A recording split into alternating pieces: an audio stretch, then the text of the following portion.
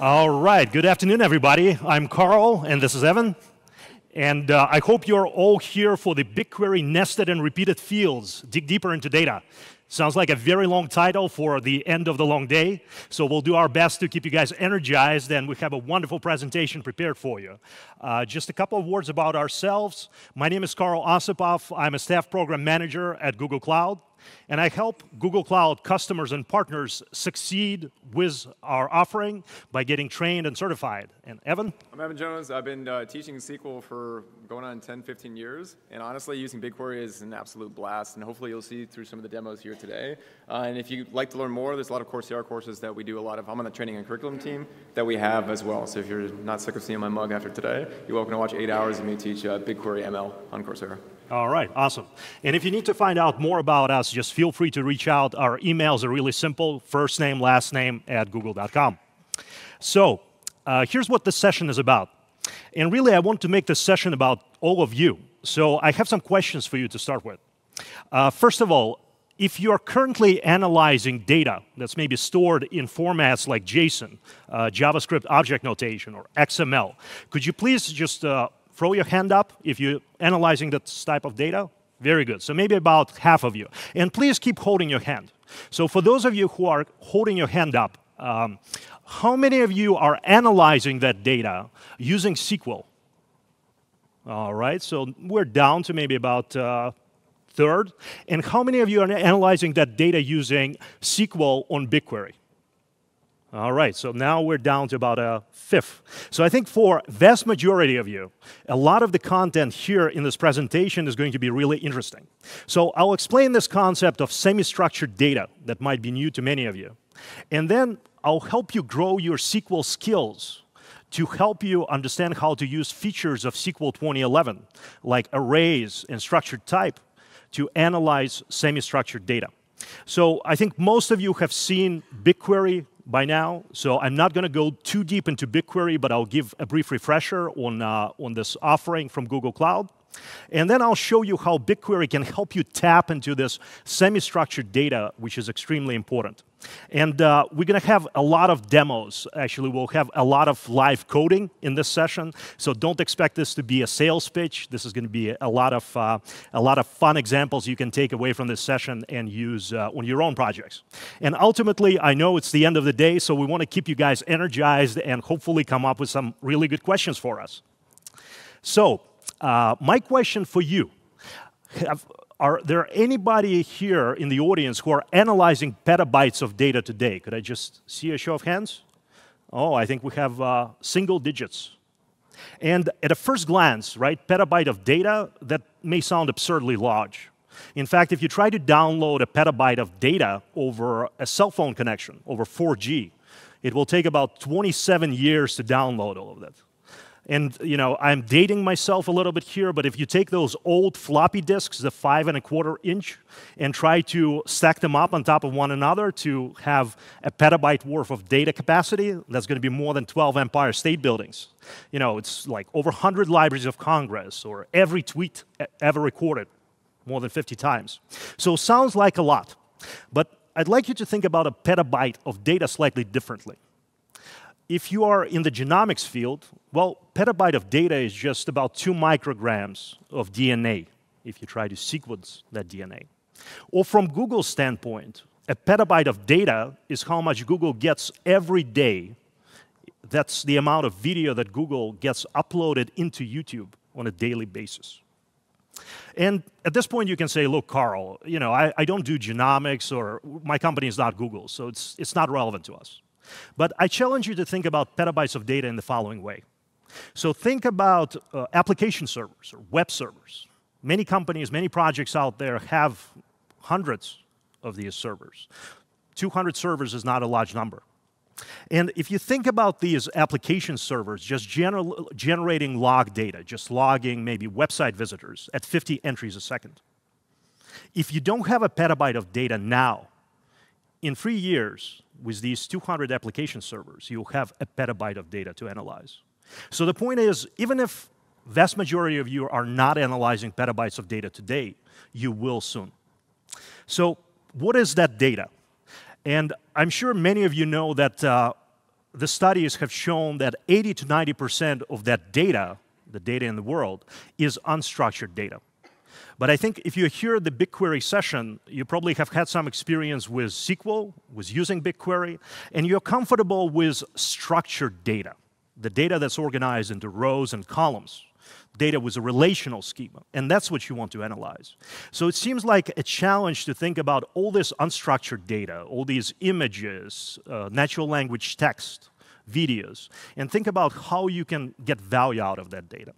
Well, yes, it's impossible really to analyze unstructured data using SQL. But there's another very important category of data that I want to draw your attention to, and that's semi-structured data. So if you want to think about semi-structured data, think about data in a format like JSON or XML, or even some key value databases. It's the data where you may have some relational schema.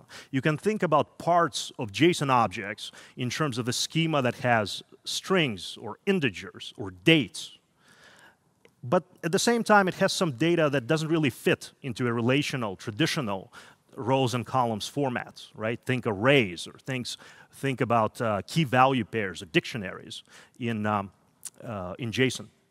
So it seems like there's an interesting category in the middle between unstructured and structured data types. So it seems like it might be interesting in some cases. Are there any practical examples of this kind of data? Well, I just wanted to mention this recent announcement. This was announced back in May of this year. Twitter, the social networking company, actually decided to migrate their infrastructure over to Google Cloud. And think about the contents of these tweets. This is a perfect example of semi-structured data. Just look at the tweet right here. It has natural language text, but at the same time, this kind of data contains embedded @ mentions. This contains hyperlinks, and it also has some structured information with pointers to graphic, it has dates, etc. So this is a perfect example of a kind of data that exists in a semi-structured format that many companies may want to analyze. And now that Twitter is moving to Google Cloud, they'd be able to use Google Cloud capabilities like BigQuery to analyze this type of data. And if you're still skeptical, I just wanted to give you a few more concrete examples. In preparing for this talk, I actually went out and thought about the developer activity around semi-structured data. So the first place that I went to was GitHub, the source code repository. And I went out and tried to analyze the GitHub commits or file changes to various structured and semi-structured data formats. So this is what I came up with. I actually looked at just the top 5 formats that you see listed on the slide. And if you're wondering why top 5, it's because other formats like DDLs for SQL and others actually resulted in too few commits to make a significant bar on this chart. So this is one interesting data point. You can see over 100 million commits for JSON relative to about 10 million for CSV, which is commonly used for structured data. And at this point, you could say, so what? All right, so this is GitHub commits. On one hand, GitHub is not really a data repository.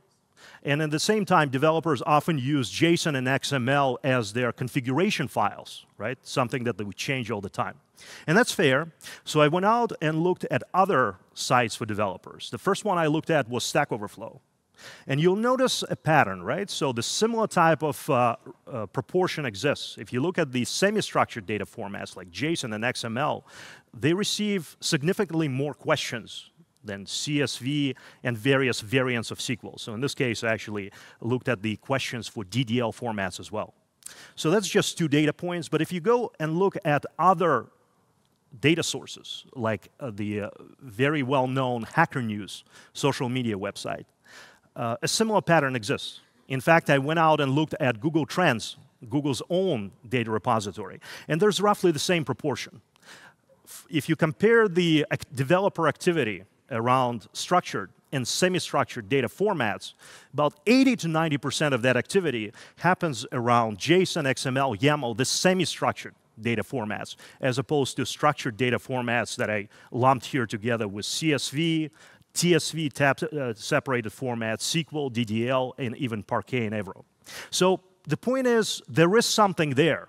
There's a valuable set of data that exists that developers are working with, but you need to ask yourself, are you getting insights out of this data? Clearly, it's important. This amount of data is growing, but what can you do about it? It seems like since it's semi-structured, traditional SQL is not really the right tool. And this is what I want to, that's the point where I want to change your opinion in this session. So, how many of you are first-timers to BigQuery? How many of you have never heard of BigQuery before today? Oh my God, this is the first time I think I'm seeing single-digit hands going up in this room. So looks like most of you know BigQuery. You know it's a petabyte-scale data warehouse available from Google Cloud. It can get you results in seconds. And some of the reasons why it's so fast is using this columnar-based storage format that behind the scenes is supported by a file system that automatically shards the data and makes it available to you as a BigQuery user at extremely high throughput rates with very low latency. And what you'll look at in the moment is the support for two types of data structures in BigQuery, known as arrays and structs. And what I'll show you is that both of these data types are part of SQL 2011 standard. So if you are already a SQL guru, but have not had a chance to work with these two types of data structures, I think you'll find a lot of interesting examples in this session. So one thing you need to know about BigQuery is that it consists of two parts. There's BigQuery storage, that is the data warehouse piece that maintains, warehouses your data. And then there's the BigQuery analysis engine that takes your SQL statements and uses those SQL statements to analyze data.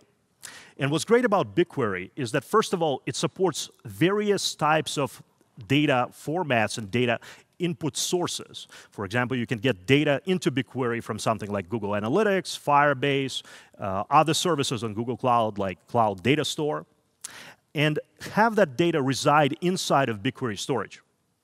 And another thing that's great about BigQuery is that it allows you to use the BigQuery analysis engine to run SQL statements against data that resides outside of BigQuery storage. So for example, you can use BigQuery to analyze data in something like cloud storage buckets or in Cloud Bigtable. And BigQuery is used by customers throughout the world. In fact, at this point, BigQuery supports exabytes of data for Google Cloud customers. Now, let's wrap up with the introductory part of the presentation and shift into something more technical. So what I'd like to do next is show you an example of analyzing semi-structured data with BigQuery. And here's what I'll show you. Suppose I want to build an analysis engine to find out what do developers care about. Developers are early adopters. They sort of foresee trends. So what I'd like to be able to do is get data from the website known as Hacker News, the social media website, figure out what a developer is talking about, and then use that information to help me guide my decisions about which technologies to learn. And before this session, I actually went out to Hacker News, and I used their APIs that happen to be JSON-based APIs, JavaScript object notation-based APIs, to download some sample data on my laptop. And what I'll do next is import that data into BigQuery here on stage. Now, the way that I'll import this data is that I'll take this route shown on the screen with letter A. So imagine I have my JSON file, and I'll use the web UI that you see here to import this data into the BigQuery storage. Now, I can use the web UI. I can also use command line interface from BigQuery, known as BQtool. I can even use BigQuery application programming interfaces, APIs, to do that. Now, that's the approach that I'll take here during the demo. If you're planning to import data into BigQuery in production, please, I really ask you, please don't use this approach. And here's why. If you're trying to import data into BigQuery using this direct route, there are many things that can go wrong. One of them, if you're using a browser, browsers have limitations on the sizes of files that you can upload. Browsers can crash. The network connections can get interrupted. So if you're thinking about importing data into BigQuery storage in production, what I'd like you to do is follow this route shown with letter B on the slide. So here's how it works. You're going to take a tool known as gsutil. It's a command line utility. You will take your data and copy this data into something called Google Cloud Storage. And the great thing about this gsutil tool is that it'll be a fault-tolerant upload for your data, meaning that gsutil will actually resume data transfers if there's a failure in the network connections. gsutil will actually take checkpoints to make sure that it doesn't have to re-upload the entire data set. It only re-uploads the changes after the network connection. And one of the coolest things about gsutil is that it supports multi-threaded uploading, which means that you can control how much bandwidth you may want to allocate to this gsutil tool. And then after you moved your data via gsutil into Google Cloud Storage, then your data is inside of Google Cloud, and you can use the rest of these tools that you see on the screen to get your data into BigQuery. All right, so that's enough with an overview. Let's switch over to the demo, and I'll show you how this works. So as you can see right now, I'm looking at the BigQuery user interface. This should look very familiar to most of you. And notice that here I have my BigQuery project with this long name, but we're going to call it a Quick Labs project. So to import data into this project, I need to create something called a data set. A data set is simply a container for the various data tables that I have inside of BigQuery. So I'm uploading Hacker News data. Let me just call it HN, short for Hacker News. I'm not going to specify the location for this data. I'll leave it unspecified. But if I wanted to, I could have set up data residency for this data set in the US, EU, or Tokyo. OK, so now I have this new data set. Let's actually go ahead and create a new table in this data set. So I'll click Create New Table.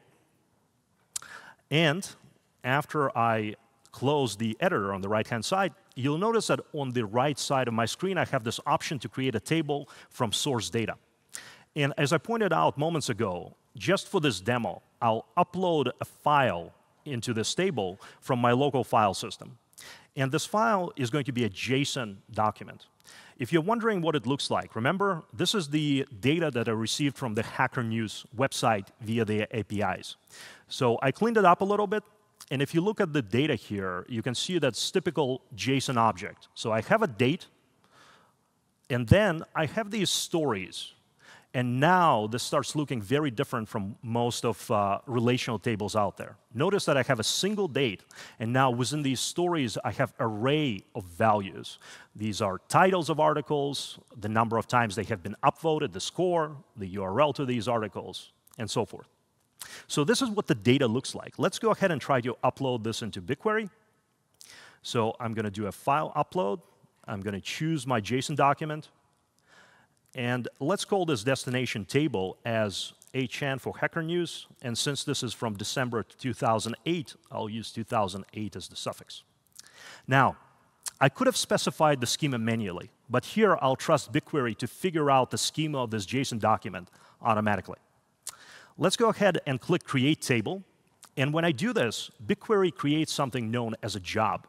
So in this case, the job happens to be to load the data inside of the BigQuery table.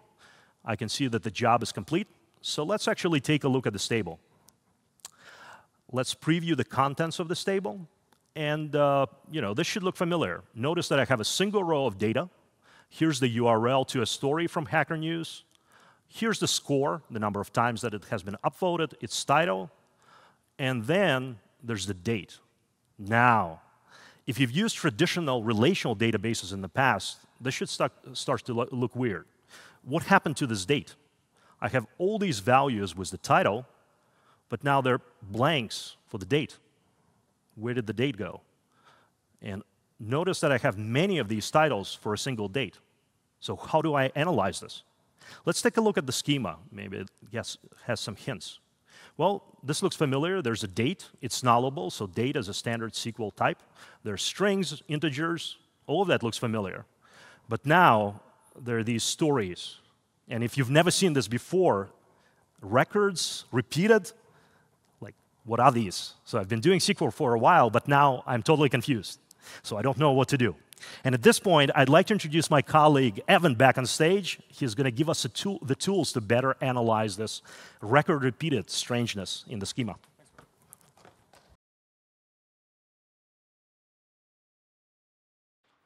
Cool. So whenever you have any problems with nested and repeated fields, just call me. That's the solution. End of demo.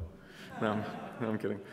This, honestly, it blew me away. So I've been working with SQL for 10, 15 years, and even before I was smart enough, as Carl mentioned, to go into the schema and look for that, I was looking at the data, and the first thing, that, exactly as Carl mentioned, you have one row, and for me, being a structured data guy in the background as a data analyst, scrolling over and seeing the date here, and what I thought was null records, I kind of lost my mind. I'm like, oh, this is really, really weird. Even still, you have what you thought was one field, but it has a dot in it.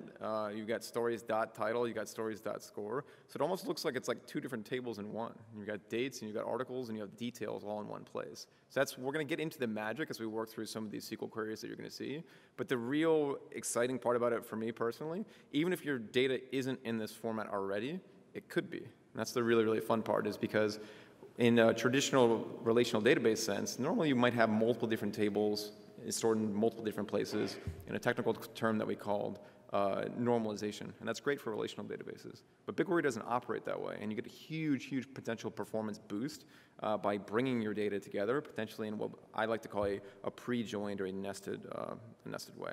So let's run through a bunch of queries. I got some cool questions for you guys, too. Unfortunately, I wish I had like some swag or something like that to throw out in the crowd, but you'll just have to make do. So first and foremost, if you're familiar with SQL, you've probably seen a lot of like select star, and looking at some of these might be just a little bit baffling, but stick with it. So the first thing that we want to do is you can actually create array types. That's a nice booming voice. You can create array types directly in the SQL. So what I'm going to do, I'm still in the BigQuery web UI. If you didn't know it already, if you actually highlight a portion of the query, I'm hitting Command E on the Mac, but you can actually execute just a partial statement of the SQL. So I've got a long SQL statement that I'm going to walk through and execute each portion as you see. So I've got an array that I want to create. As you saw in the image a little bit earlier, I have 4 different fruits that I want to fill into my little array basket. So I'm saying this is going to be an array. An array, again, is just going to be a collection of those items that share a singular data type. So that's the critical part, is that I'm saying, hey, everything that's going to be in this collection is going to be a string. So arrays have to share this single data type. That's going to come back in one of the key points we talk about later. So as you saw in the results, again, if I haven't really worked a lot with arrays in BigQuery, this might look super strange. And the really cool part is if you hover over the type, you see, hey, not only is it a string in there, but it's repeated. So that's how you get your repeated data in there, where you have 4 what seemingly looks like 4 rows with 1 row here. So first time I saw that, I was like, okay, let's see how far we can take this. All right, well, do I need to necessarily specify the string that you saw in brackets there earlier? No, I don't. BigQuery is smart enough to recognize that, hey, if you're passing in things that look like they're in string notation, sure, I'll interpret it as a string for you. As you see here, it's still going to be a string. All right, well, what are some cool things that you can do once you have your data inside of arrays, or you're accessing a data set that already has arrays? And by the way, the reason why we're creating these arrays, normally if you had a field, you could just have the field name in here, but we just wanted to show you the special sauce with what's behind it. So we're setting up our data set, and our data set is just literally going to be the array that you see here. It says, give me this array, an array of fruit, and with that fruit array, I'm going to select something. I'm going to go into the fruit array. I'm going to pull back the element in the second position. Anyone want to take a guess? Is it going to be a raspberry, a blackberry, a strawberry, or a cherry at position number 2? Everyone's just like, and when I get these huge conferences too, I'm like, berry. Strawberry is exactly correct. So if you worked with arrays before, you can get easily tripped up with like, all right, well, is it 0-based or is it 1-based as well? So you see 0 for raspberry, blackberry, and then blackberry's number 1, strawberry's number 2. That's because you're using offset. All right. If my aliases don't give it away. People in the audience are just like, I'm just reading his queries. You see that you can have it as ordinal, which is the same thing as offset, except you have ordinal starting with 1. So 1, 2 is now BlackBerry instead. So accessing array elements, this is like a fundamental part of like, okay, you got your data into an array format, how do you actually get it out of it? All right, what happens if you did this? You only got four records in there. Well, it's going to look for the 999th in there. No, it didn't find it. It's out of bounds, overflow. The good news with BigQuery is you're not charged for queries that result in an error. And this is super friendly. I mean, I go to war with the validator on a daily basis, but honestly, it's your best friend because you can actually toggle it open. You can see whether or not your query is going to execute with an error or without. So if you get that green check mark, you're in good shape. What other things can you do with arrays? You can do like cool array aggregation. So if you want to see how many elements are in the array, it's just a simple function, array length. And your mind will begin to think of like, oh, what I want to know, like why was array length matters. For Carl's example that he showed earlier, how many articles were published in a day? It's just the length of the array. Do mathematical operations. What happens if I wanted to do a little bit more complex topics? Here's a big one. Exactly as Carl mentioned before, this is at the first point where I hit my first stumbling block in trying to really understand this. I have a field that's an array. I'm just hard coding this array right here, apple, pear, and plum. And then I have a field that's not an array. So this is where it gets really interesting. So we've got repeated string, and then we've got all of these items in this array associated with this customer. But keep in mind, this is the massive kind of learning point, is that this is all in a singular row still. So this is what's called an unflattened array. Let's see what happens when we flatten it. So in order to perform general SQL operations on this, we need to get things into a one element per row context. And this is where the syntax starts to get the better of some people, but it's not too bad. So let's see what we got. Now we're bringing back the items, the customer names, and then this is the magical command, is unnest. It flattens everything out. So while you had one row with 3 items before, we've essentially squished it with one row per each of the items in the array. And you're doing what's called a correlated cross join, which basically says, hey, remember when I had apple, pear, and peach and just one Jacob? Just associate with that with each of the items in there. It's not like it is kind of like a traditional cross join, but it's not cross joining across all the different possible array values. It's just cross joining against just that one that it's associated with. And this is actually optional syntax. So if you ever see this in code, that's fine. Also, you can just have the comma there, and that works because that's treated as a cross join. So unnest is the critical part. And the reason why here I like to think of unnest as, all right, well, unnest essentially breaks apart my array into one element on each separate row. But even more philosophically, you can think of this separate array that you're bringing in almost as like a separate table. And that's why you're unnesting this after the from statement. So typically in SQL, you say, select a lot of stuff from a different table, join it on another table. That's kind of the simple walkthrough for any data analyst. You're replacing that by saying, I have all of my data in this one table, but at different hierarchies. How do I get it on the same hierarchy? Well, instead of doing the joins between tables, you're now unnesting within that singular table.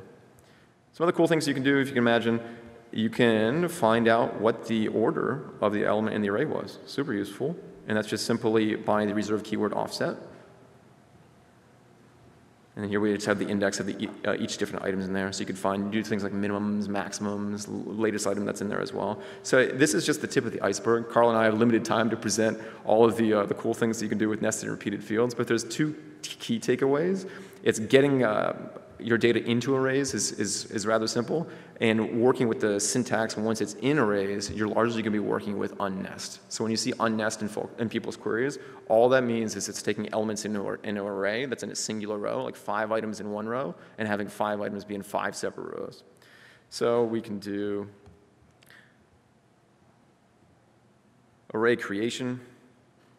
This is saying, I have a data set that just has strings. We're going the other way now. So I have 1, 2, and the 3rd row for banana. Now we're going the reverse. We're packing all those into an array. And you can't do arrays of arrays. I'm going to show you something just in a minute that has a really cool container aspect of it. Same query as before, but if you wanted to do a nice order, let's see if we can't get apple, banana, pear.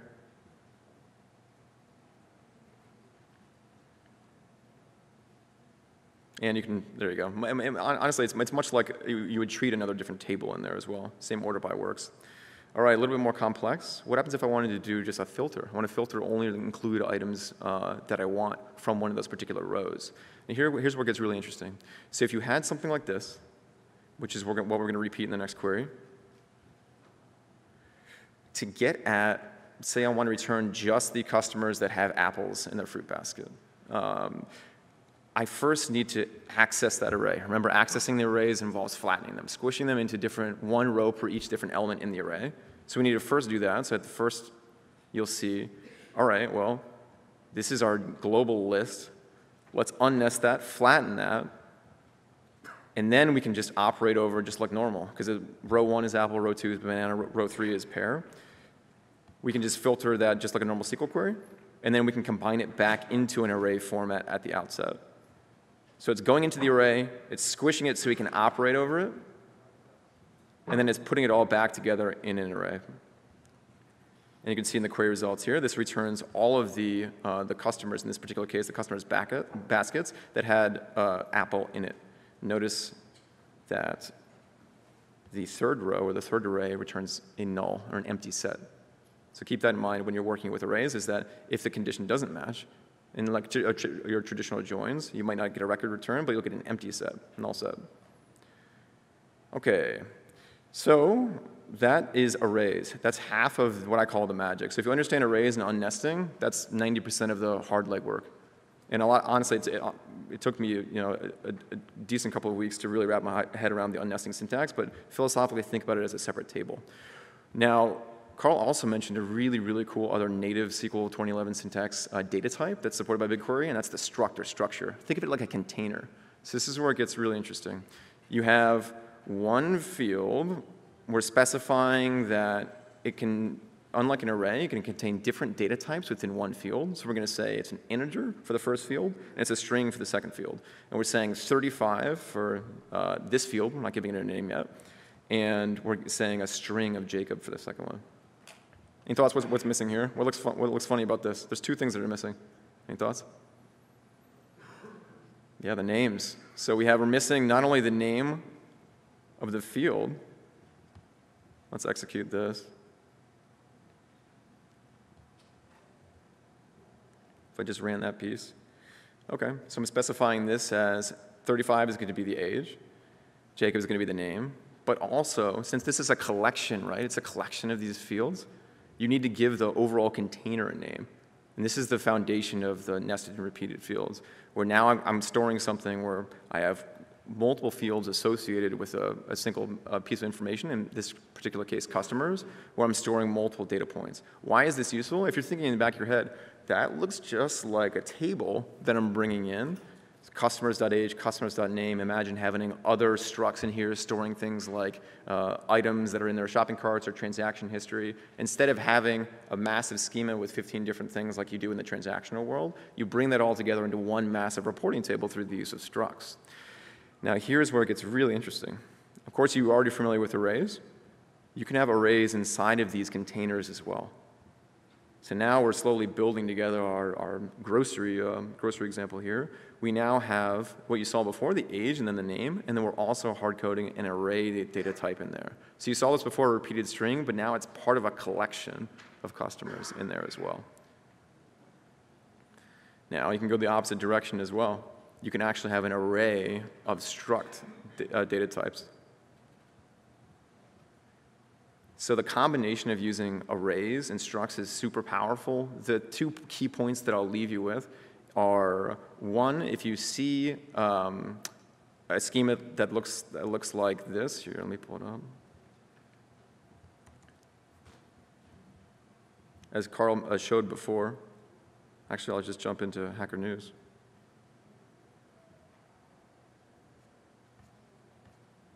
Let me pull this up.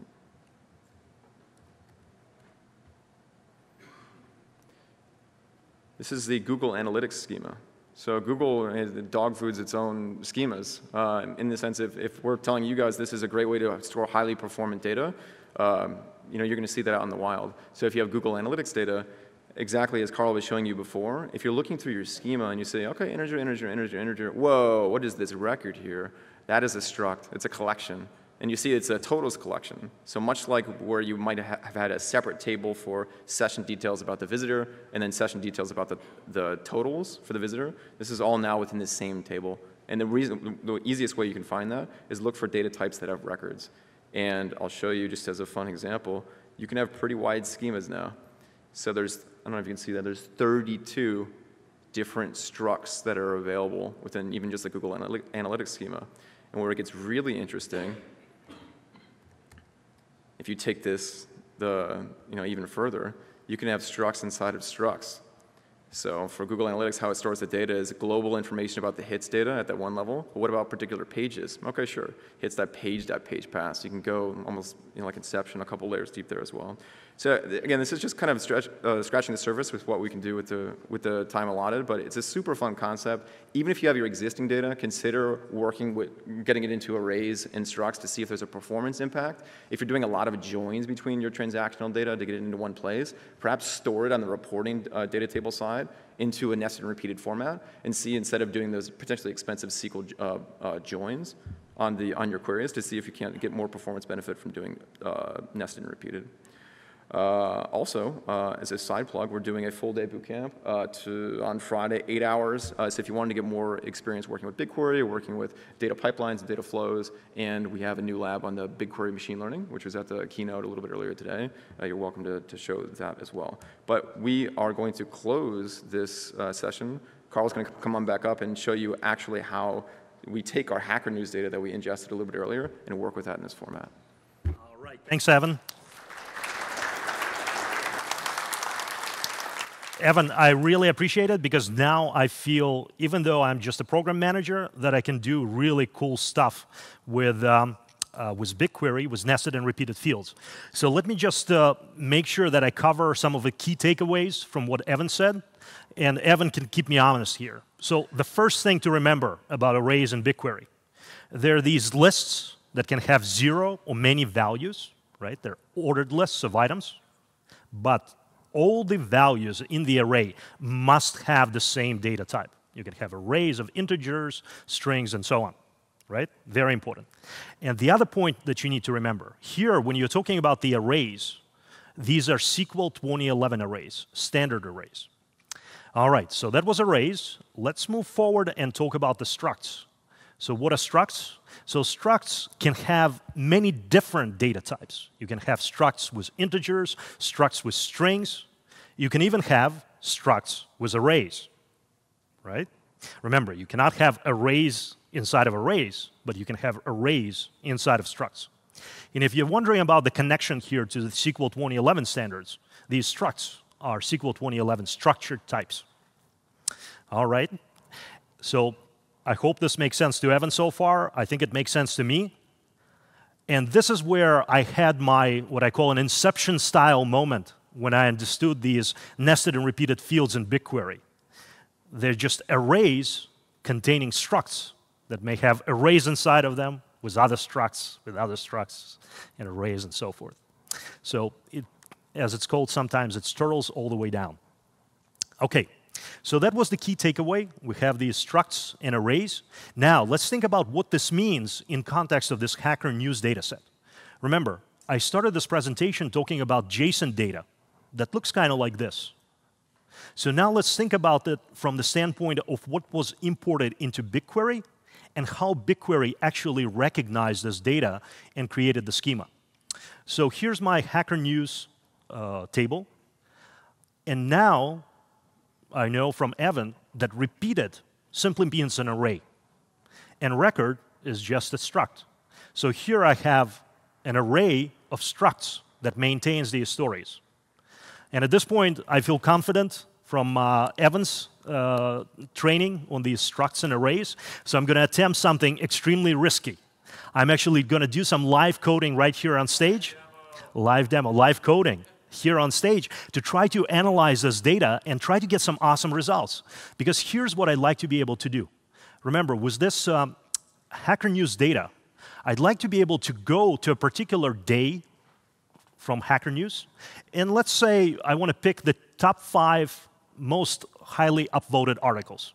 And if you're wondering why top 5 or top 2 as shown on the screen, basically here you're seeing only the top 2 articles for each day, because that's how many I could fit in the slide. All right, so that's what I want to get. I want to have rows with dates, and then for each day, 2 stories. So let's go back to my BigQuery UI. I'm going to query this table. But the first thing that I'll do, and actually I recommend that all of you do the same, is switch over to something known as standard SQL dialect. So I'll disable legacy SQL, and I'll use standard SQL for my analysis. So now let me go ahead and query this table. And here's a prepared SQL query that I'm going to use. So a few things to notice here. What's going on in this query? This first part of the from statement is my project ID. The HN is my data set, where I have the table HN 2008 with my Hacker News Stories data.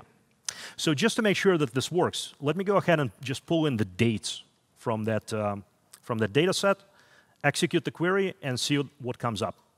And just as I expected, I simply have a list of these dates. So these happen to be all the dates from December of 2008. So pretty straightforward. Now, what I want to be able to do is that for each day, each date from my data set, I want to have 2 top scoring articles. So this means I'll have multiple records for each day. And what does this mean? This means I need to create an array. So let's go ahead and say I want to create an array. And to do that, I'll type in array. And where is the data for this array going to come from? That's the important question. Well, if I check my schema, what I want to have inside of this array are the story scores and the story titles. Okay? So the first thing that I need to do, since I know it's an array of structs, right? Repeated means array, record means a struct. Let's unnest that array. So let's unnest stories. And that's where the data is going to come from. So I'm going to use the keyword from unnest stories. And what do I select from there? Well, since it's a struct inside of those stories, let's do a select as struct. And what I'd like to get are the story scores. So let's do a score and the title. Okay? And what I'd like to do is to give a name to this array. So let's just call it stories. So the entire array of my top scoring articles is going to be called stories. And this looks pretty good, but remember on my slide it could only fit top 2. So let's add limit 2, so I can only look at the top 2 articles for each day. And let's go ahead and do an order by, because I want to know all the top scoring articles for each day. So I'll do an order by score in the descending order. So I'll open up my editor. I'll select this to run it, do a quick sanity check. If anybody thinks this is broken, Evan, keep me honest here. So let's let it run. All right, so it's running, and bam, there it is. So that's exactly what I expected from my slide. I have each day in December of 2008. For each day, I have 2 top scoring articles. And now I can start doing cool stuff with this. I can put this data into machine learning APIs from Google Cloud, try to analyze sentiment. I can use this data to extract out most common topics, whatever the people of Hacker News were discussing that day. And the most important thing is that it gets me started with analyzing this kind of semi-structured data. So let's recap. What I want you guys to think about is what we said in the beginning about semi-structured data. You're never going to have as much data in the semi-structured or structured camp as our colleagues who are working with images, videos, sound, and so on. But now, think about all the semi-structured data that you have within your company or maybe on your project. You're probably paying for that data. You're storing it somewhere. But are you getting insights out of that data? Are you getting value from that data? If not, I want you to think about using BigQuery to analyze that data and use standard SQL 2011 structs and arrays to help you with that analysis. And hopefully, you guys now excited to broaden your skill set with SQL and actually start doing this. So if you are interested, I want to reiterate what Evan said a little bit earlier. We have a one-day bootcamp that focuses on taking marketing data, Google Analytics data that uses structs and repeated fields. And throughout this marketing analytics day bootcamp that we have on Friday starting at 9 a.m., you'll spend a day basically analyzing data and getting some value out of this marketing analytics data for your own project. So that's going to be at 9 a.m. in Moscone South. And if you haven't seen this link yet, and if you're interested in learning more about doing this kind of analysis with BigQuery, I encourage you to sign up for this Coursera promotion. If you go to coursera.org/next18, you can actually get 1 month free subscription to use various on-demand Coursera classes from Google Cloud that include topics like how Google does machine learning. They include topics on using BigQuery for analysis and also many other topics like cloud architecture. And then I'll just leave these links here. You can go to Google search and search for things like BigQuery Quick Labs or BigQuery Public Datasets if you'd like to learn more.